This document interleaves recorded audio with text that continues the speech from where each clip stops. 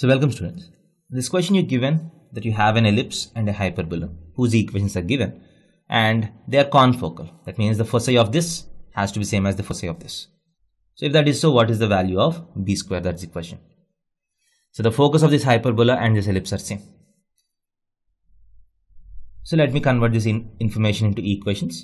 To do that, first let me find the foci of this hyperbola.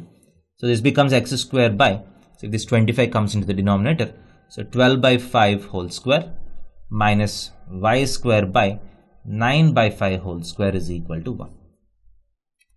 So this will be the standard form of this hyperbola. So what is the eccentricity of this? Root of 1 plus 9 by 5 whole square by 12 by 5 whole square.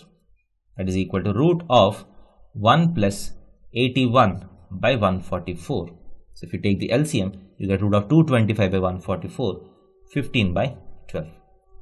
So this is the eccentricity. Now what is the value of AE, 0? Because this is the focus. So A is 12 by 5 into 15 by 12. 12 by 5 into 15 by 12 is 3, 0.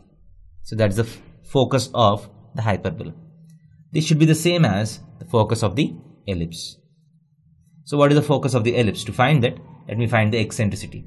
Is equal to root of 1 minus b square by 16.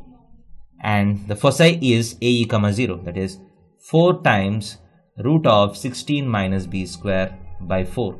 So this has to be exactly equal to 3. This implies 16 minus b square is equal to 9.